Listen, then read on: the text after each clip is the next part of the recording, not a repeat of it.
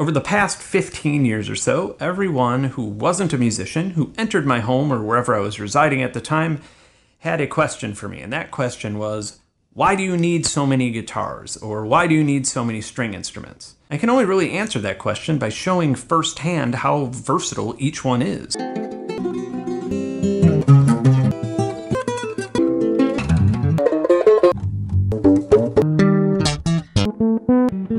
I thought it would be a fun idea to make a short video for this channel showcasing the string instruments that I find the most unique, strange, or just plain useful. Before we get into this, I want to emphasize something that's very important. This isn't a musician version of, oh hey, look at all the sports cars in my garage. Each and every one of these things is very unique and I use in some way, and even if I only use it once every couple years, it still has a lot of value because I'm a professional composer and it may be the thing that needs to get the job done. Believe it or not, I kind of wish I had less. I've moved 3 times in the last 4 years and I've moved all of these instruments and tried to take care of them while moving, which is a huge pain in the butt. Another thing to take in consideration here is I'm not exactly showing you a collection of vintage Les Pauls or American-made Stratocasters. I'm kind of a cheapskate, and when I look for a guitar, I typically find one that's good enough, then haggle the price down as low as I can go, and then work on it myself or have a luthier work on it to make it play better. I believe that the most expensive instrument that I own is a custom-made Ronroco that was cut out of jacaranda wood into a single piece and luthiered for me, and I believe that set me back something like $1,700 or $1,800, and that's by far the most expensive thing that you're gonna see. Finally, and while unfortunately I don't have it here, I got my first ever guitar in 1984 or 1985.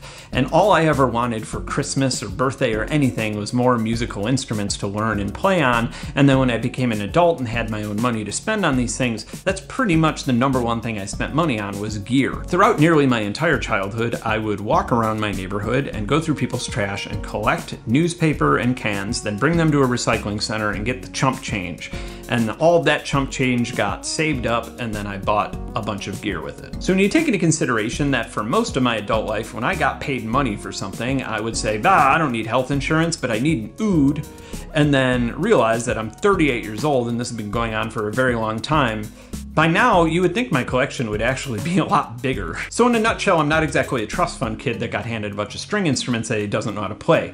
This collection has been growing for a very, very long time, and if I acquired anything that wasn't unique, I would usually give it away or sell it, and then get something that was unique. So without further ado, let's see some damn instruments. This is a Ronroco. It is a bass charango, and they're pretty rare. Due to Gustavo Santaolalla, he's a film composer, whose name I'm probably not pronouncing correctly. Due to his popularity using one, people think it's an Argentinian instrument. I'm not entirely sure that it is. I've looked up the history quite a bit, and it seems to have originated in Central America. So regardless, they're pretty hard to find. This one I had custom made by a luthier in Bolivia. I would recommend him to other people, but he's kind of fallen off the map and I haven't been able to find him. But he made it out of jacaranda wood, and it is a very full-bodied one in comparison to the other. I'm going to say that right now and for the last couple of years, this is my favorite instrument. Despite it being hard to play and tricky to memorize the tuning for, if you put a little reverb on it, it sounds so incredibly spacious and spiritual. It's just an incredible sounding instrument, and it's a shame that they're so hard to come by.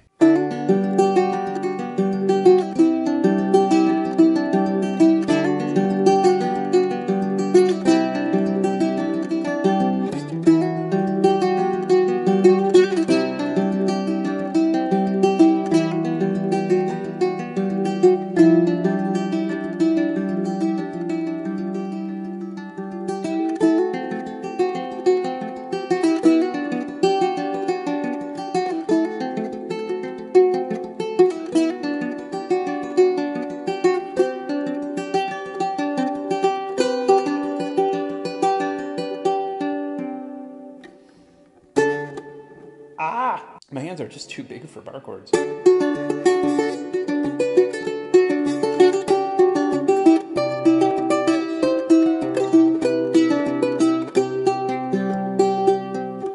Another really cool thing that I should mention about the Ronroco is that due to the way that these strings are doubled, the way that you play a string up or down will get you a different effect in some cases. So for example, this middle string, if I play it down, I get that, and if I play it up, I get the higher octave is more prominent.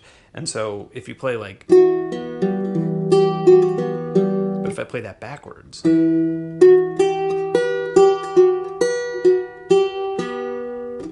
so that's pretty cool. This is my older Ronroco. I've had it for about 15 years. I bought it in Chiapas in south of Mexico near the Guatemalan border in a small music shop.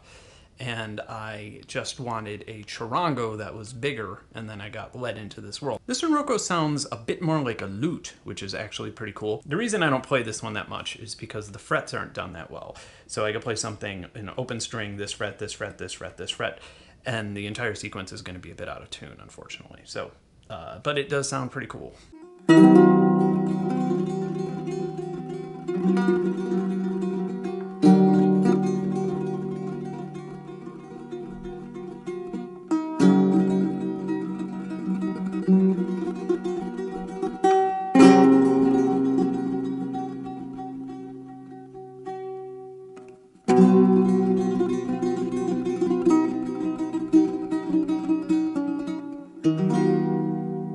So this is an Alvarez Baritone Acoustic, and I got it new when I was still in Chicago in like 2011 or so, and I don't remember how much I paid, but it was over $1,000. It's a considerably expensive guitar. The first day I had it, it played so beautifully, and then the second day it got a little buzzy, and then the third day some frets didn't work, and by the end of the week it was unplayable, and it was because the wood still wanted to be a tree, and it got brought into a Chicago winter where there's just no humidity, everything's so dry. The guitar was literally unusable until I moved down here where it's much warmer and famously humid, and I had a luthier adjust it on 2 different occasions, and now it finally seems to be coming back to life. It's not easy to play at all. It's really easy to misfret things, and it's kind of like playing chords on a bass. So usually these guitars are used for picking and strumming, but it's just so, the strings are so thick that it's hard to actually get the kind of detail that you would get out of a normal acoustic. The low end sounds so rich and beautiful, it's one of my favorites.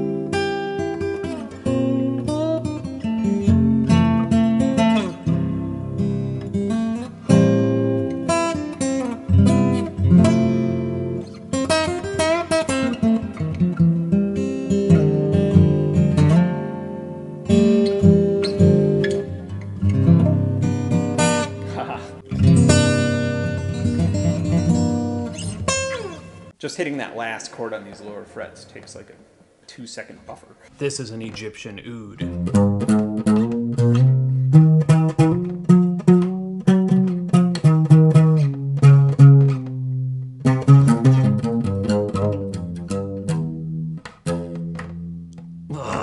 I got this probably like 12 or 13 years ago, and I was working with a guy named Mark Messing, who's an absolutely brilliant musician, and he has a PhD in jazz performance. And I told him at the time when we were working on a project, I was like, hey, I bought an oud, by the way. I'm, pretty stoked. And he laughed. He was just like, just like laughed his ass off at me. And I was like, what? What's so funny? And he's like, yeah, you're not going to play the oud. You're just not. And I was like, what do you mean? He's like, you're just not going to, why would you buy an oud? And I thought it was just like a fretless guitar, essentially. Ouds, as Minnesotans say, use microtonal scales. Microtonal scales are extraordinarily hard to learn if you've spent 20, 30 years playing Western music. So Not only that, but then you don't have frets. It's hard enough just to remember the normal scales on an instrument like this. I mean, that's actually kind of difficult, and I'm impressed that I actually got it so close. But microtonal Eastern scales? It ain't happening. Not in this brain, at least. So I play it infrequently, improperly, and use it like a dumbass. This is a cheap Mitchell acoustic guitar that probably costs $100, but I really like the action on it. What's unique about it is that it has Nashville tuning. Every other string is an octave up, so it's essentially kind of a tenor guitar. If you have an acoustic or an electric guitar, you can do this. All you have to do is buy Nashville strings or 2 sets of strings, so it's pretty simple.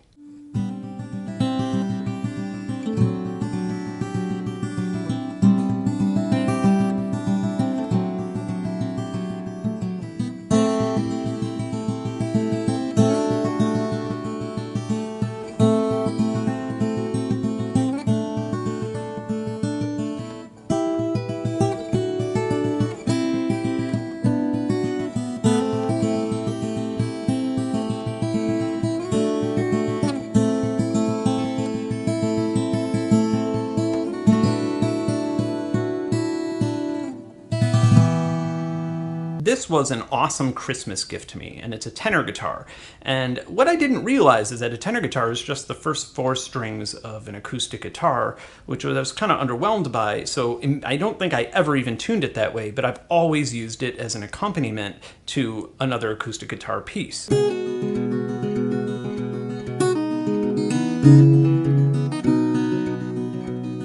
This is an Olympia Spanish guitar, or a classical guitar. And I own probably 4 different classical guitars.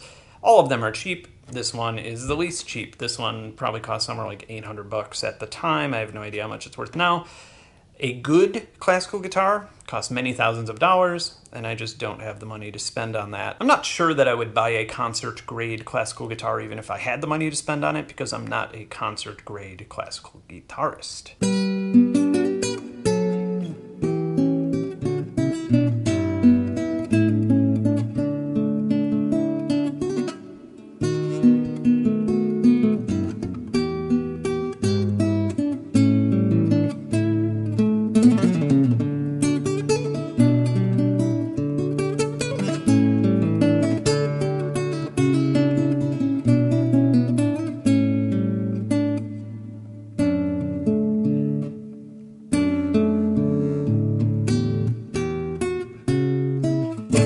Oh, this is why I hate classical music and why I'm glad that I didn't get the scholarship. In terms of fingerboard action and the spacing of the strings, I'm definitely at home with a classical guitar. It's the first guitar I've owned, and it's just where I'm the most comfortable playing.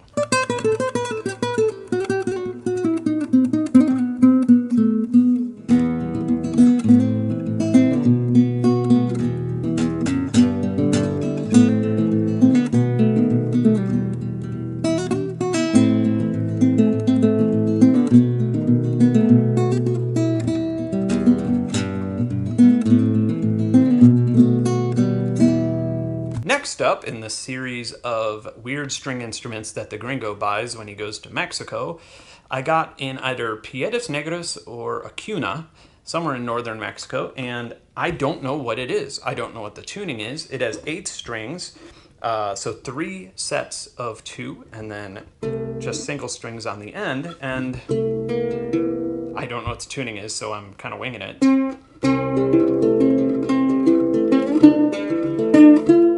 And it looked very similar to a Ronroco, so I got really excited and was like, I don't care, I'll buy it. It has a name, and the guy in the music store actually told me what it was, but my Spanish isn't that good, and more importantly, my memory isn't that good, and I probably forgot it in the next 30 minutes, and I've been searching ever since. I really want to know what this is. So if anyone knows what this strange 8-string Mexican guitar-like instrument is, please let me know, because I actually really like it and I'd like to buy a nice one that plays better and learn how to play it. This is my Sitar. I ordered it, I've had it for a very long time, and I think it's on its way out. I think it's just sort of reached the Sitar's lifespan, because I probably didn't pay more than $700 for it, and it's just kind of a crappy Sitar.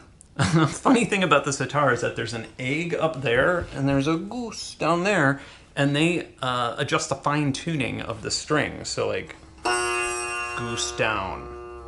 Another weird thing about sitar is that you should know is that if you want to learn traditional songs on the sitar, there's different ragas, and those ragas mean tunings.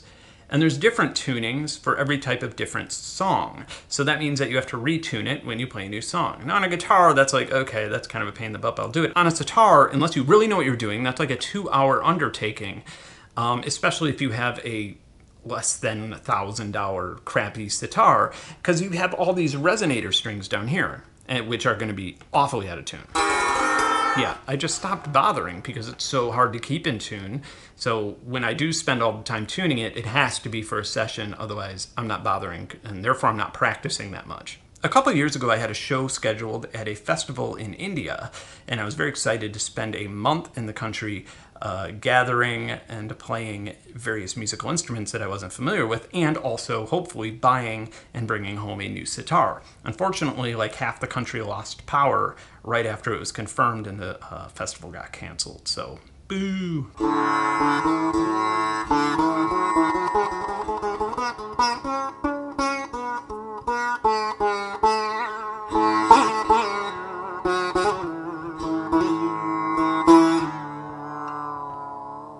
Alright, so remember when I just hit this note here? Okay, watch what happens when I press this fret normally. So the tone of each fret is affected by how hard you press it. Right, and then you can also, of course, bend it. And then it's kind of a mixture between both, so I could also press it hard when I'm doing this.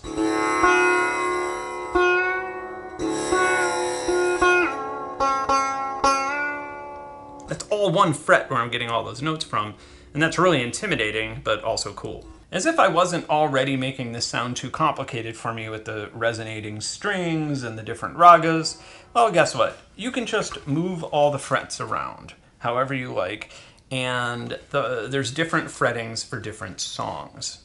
You essentially have to make a new instrument every time you play a new song. So actual sitar players, I salute you. You are a hero. Some years ago, in January, I drove from Chicago to New Orleans and brought an acoustic guitar. And the changes in humidity or temperature, environment, or whatever, made it close to this tuning. And I just decided I'm gonna write music only in that tuning for a bit, and I ended up making an album called Louisiana Morning that's just based 100% in that tuning, and even has orchestral elements in it based in that tuning. And since then, I've always had an acoustic guitar, and this is my favorite acoustic guitar. I've always had one that just stays in that tuning because it's my favorite tuning. This is a Blue Ridge acoustic, and I had a luthier do some modifications to the fretboard and put a bone nut on it, and I think it is the best acoustic guitar I've ever played in my life, and I am extraordinarily lucky to have that at a price point that I can afford.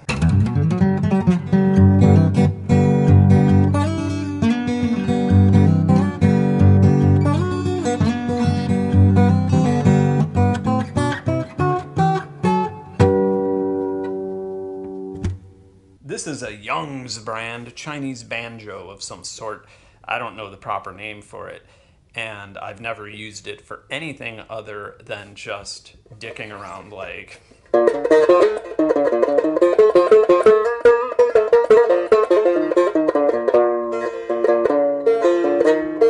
Sounds like I actually know what I'm doing, but I absolutely don't. It has python skin or something, which is pretty cool. I don't know if this particular model of the instrument is a piece of garbage or if the fretting scales are just bonkers, but... I can't really write anything with that. Not to say that you can't write something with that scale. This brain can't. This is a big old Dean fretless bass, and I've had it for a very long time, like 17 years or something. It's on its way out, unfortunately, but it's about as close as you're going to get to that jazzy upright bass sound as you're going to get without having an upright double bass. Over the years, the strings and bridge have gained kind of a buzz, which is usually a really bad thing, but with a fretless acoustic bass, it's actually pretty cool sounding. Also, anything without frets has awesome harmonics.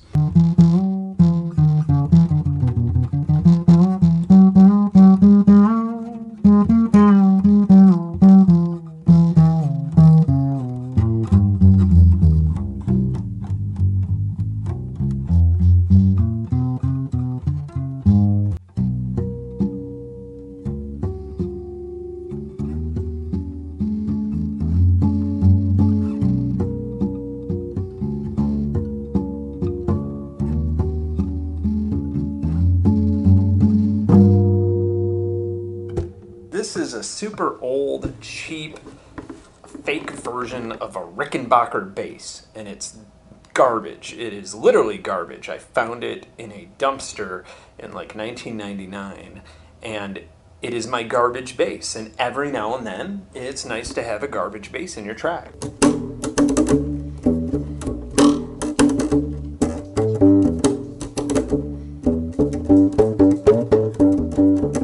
This is my favorite bass. This is the one you hear the most in my music, and this is the one that I play the most, and it is a Fender recreation of Jaco Pastorius's fretless jazz bass. It has this incredible ability to sing, and that really shines when you put it through a grid preamp, which we're not right now, but check this out.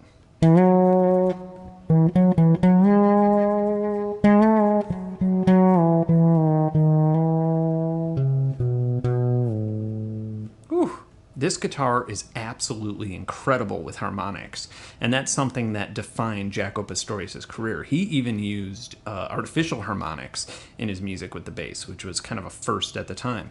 And when his initial solo record came out in the late 70s, or was it early 80s, sometime right around then, he has a track called Portrait of Tracy, and Portrait of Tracy is almost all harmonics, and it's just solo bass guitar. And people thought at the time that it was an electric piano or something. They didn't even realize he was playing the bass. This little melody I'm playing is from Portrait of an Idiot Trying to Play Portrait of Tracy.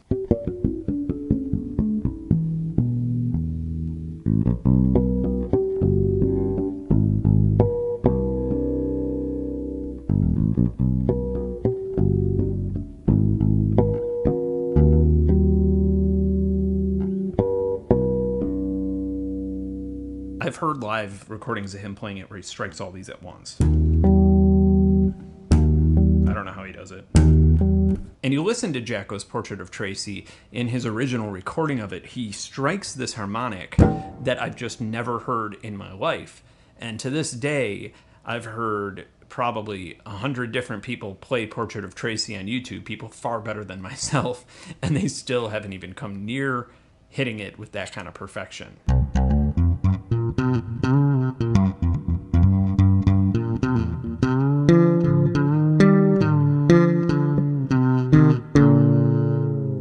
At some point in the late 1990s, I walked into a Guitar Center and said, hey, I only have $200, what's the cheapest bass you have? And one of my options was this D-Armand, I don't even know doesn't even say a model number, but it was crafted in Korea. So I just needed a bass for something I was working on. So a couple of years later, I'm digging the bass, I'm playing it quite a bit, and I decide to buy a good bass guitar, like an actual bass player's bass. So I buy a Yamaha for $600 or $700 and give this one to a friend. And about a year later, I'm craving the lightweight of this, and I'm just craving the high-pitched slappiness of it. And I end up, buying a different bass, I think for even more money. And over the years, I finally asked my friend, I'm like, hey, remember that crappy D-Armand bass? And he's like, yeah, I lent it to a friend, or, and it's been there for a couple of years. And so I tried tracking it down, and I finally got it back. Oddly enough, almost a decade later, this is the only fretted bass that I keep in my studio. I have some other ones in cases and whatever else, but this is the only one that I actually use.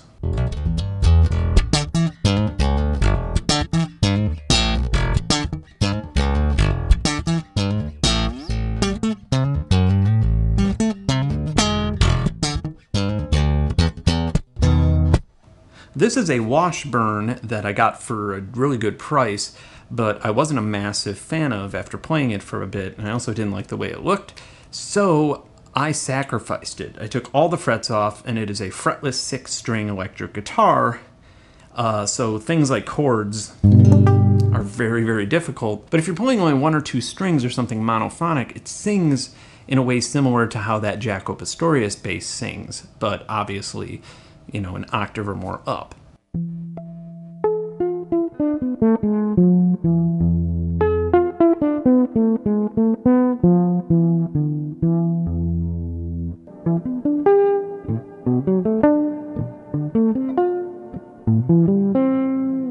This here's a nice looking Ibanez Artcore that I bought solely for the purpose of touring, because my favorite guitar that I've ever owned and the best playing guitar that I've ever owned, I toured around the world with it for many years and effectively got to the point of almost destroying it and decided, hey, I'm going to use my not favorite guitar for touring. The things that really attract me about this guitar is that it plays well.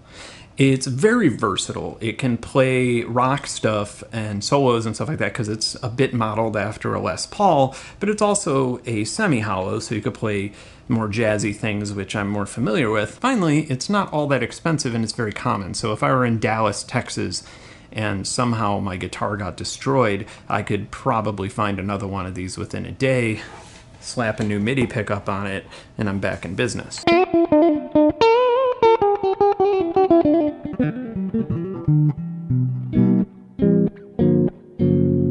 There's not really anything particularly special about it. I just wanted to include it in this video, maybe as a placebo test against my next guitar. Is this guitar? Last but not least, we have what once was a Schecter. It's so not a Schecter anymore that I've very much thought about scratching the logo off. In like 2002 or so, a friend of mine who worked at Guitar Center called me and said, hey man, we just got this weird Frankenstein-esque guitar in with MIDI pickups. Do you want to see it? And I already had a MIDI pickup on my guitar at the time, and I wasn't that excited about it, but I decided to check it out anyway. And I find this weird Schecter with Bartolini pickups, humbuckers, and of course the MIDI pickup on it.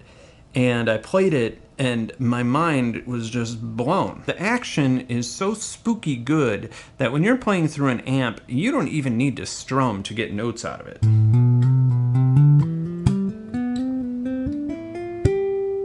Even when it's a live string feed through the MIDI pickup, it somehow sounds beautiful, but the actual Bartolini pickups is what makes it sound incredible. If you search the Flashbulb Live, chances are you'll see an image or a video with me holding this very guitar, because I've toured with it for 15 years or so. Over the years, it's been abused and repaired over and over again, and I finally just retired it because I still want to record with it. So let's have a send-off with, in my opinion, the best sounding and playing guitar I've ever touched.